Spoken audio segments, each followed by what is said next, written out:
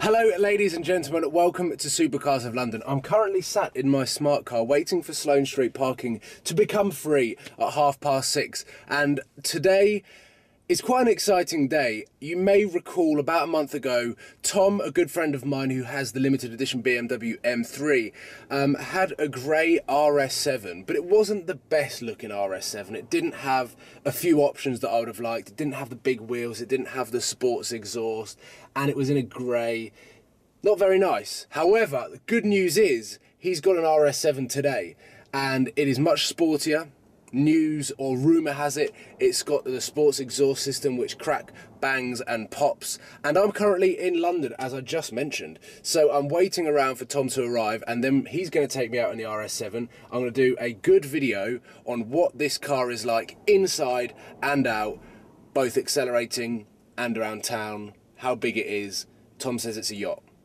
So Tom's latest RS7 that he's driving has come with a much better package. You can see that it's got the silver down here, silver around here. It's a 2015 one, so it's a little bit sharper on the edges. New headlights, new tail lights, much better wheels. These are the sporty wheels. The interior looks better. I'll show you that more when I've actually got the key in front of me, or to hand. I'm waiting for him, he's somewhere around here. And then from the back, he's left the air brake up. He's obviously pressed the button to override that. Traffic's quite bad, but let me know what you think of the RS7. This is a much cooler one. I think this is a beast. It's so long though, compared to the smart car, this is like a 100-foot yacht.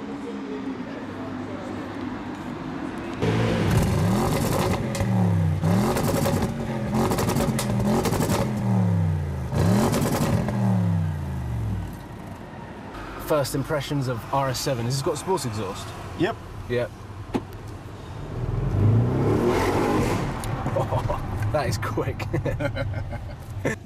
Did the last RS7 have these seats? I feel like these are comfier. No. The last one had like comfort seats, so the last ones are supposed to be more comfortable. Oh, I prefer these. Yeah, these are much nicer. Dimmy, what do you think? They're very, very nice. Good. Good comment. Everyone's happy. Yes. Everyone's happy.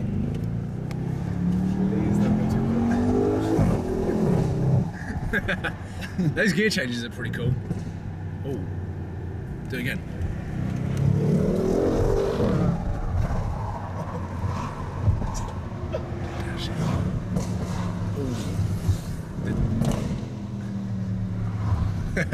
The downshifts are good on this car with the sports exhaust. Crackle and pop. Whoa, that's quick. I'm getting thrown around here. Yeah, keep going left.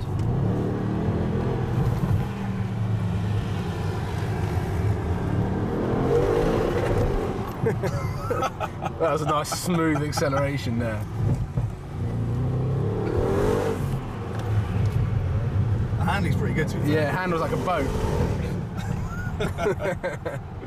So this video is going to feature me and Tom trying to give an overview of the 2015 RS7 with Dimmy in the back, who's going to give us a chauffeur-driven perspective of what it's like. Smooth? Very smooth. Yeah? Even with Tom's right foot? Yeah, I'm getting a bit twitchy, but... My right hand as well, it's even worse. We go left in. Or there.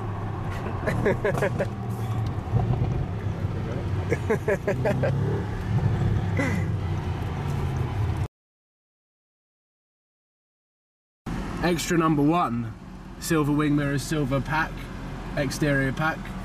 Option number 2, carbon fibre. Option number 3, sunroof featuring poo. Option number 4 is like interior lighting, the executive package. I'm literally naming and making up the Audi spec list. There's a first aid kit in there as well. First aid kit. Might come in handy fairly shortly if I carry on. Yeah. Head on with any 45? Left this one. Left here. Yeah. Turn left now. So this is slightly different to the smart car I'm currently driving. It's long, powerful, and And that's it really, that's the only thing that's different. That's probably awful on fuel economy. What's it like on fuel economy? 7.7 average. 7.7 average. It is being driven by a complete wally though.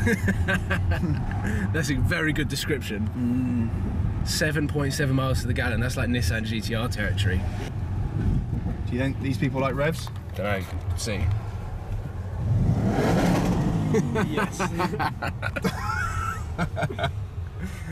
I think that the last car they expect to drive by and rev to the rev limit is an Audi RS7. Yeah, well, they got it. Have a good evening. Happy Tuesday. Yeah, it's a Tuesday, but what are they all doing outside a pub? There's loads of paparazzi. What's going on here? Who is it? I wasn't even expecting you to do that. Well, you've got to learn now. If there's a crowd of people, I'll do it. I was intrigued to see that. Hey, look at the crazy flashes. Glamour.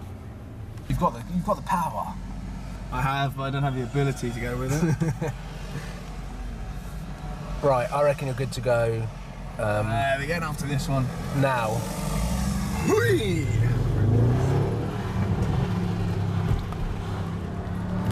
Nice, quite a nice Rolls Royce. I don't know whether my camera's going to pick this up. We've been discussing. What about sunroof? Sunroof might. No. We'll leave the sunroof. We'll just do the side windows. Sunroof audio? We are discussing techniques to drive through this tunnel because we haven't got long. So I would say through first gear, don't change gear and then let the revs come down so you get the crackle and pop of the sports exhaust. We'll probably lose a bit of MPG doing that. However, couldn't lose any more to be honest. If we then accelerate into second gear, we get the exhaust crackle. So let's hope my camera picks this up.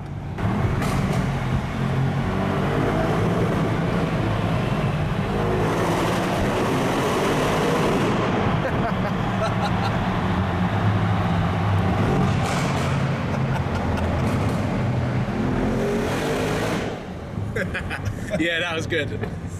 I think we nailed it. One thing that Tom has mentioned this car doesn't have is blind spot assist, which had on the old one. If you remember the video where I went out in the grey RS7, it had something there. I don't know whether I put it in the video, but I did see a Lamborghini Diablo on Sloane Street, so can you go there, please?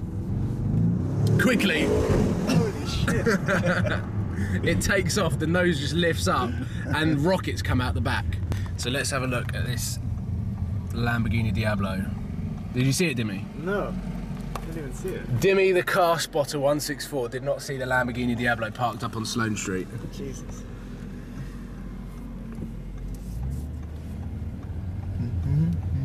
Let's record on this as well.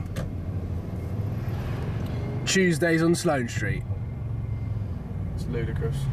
Yeah, that is.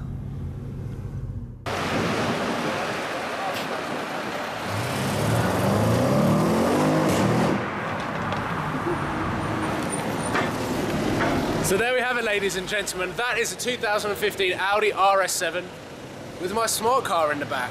Hope you enjoyed it. It was a bit of just a drive around, very casual, nothing too serious, but it was a really, really cool spec. Absolutely love that car and it sounds awesome.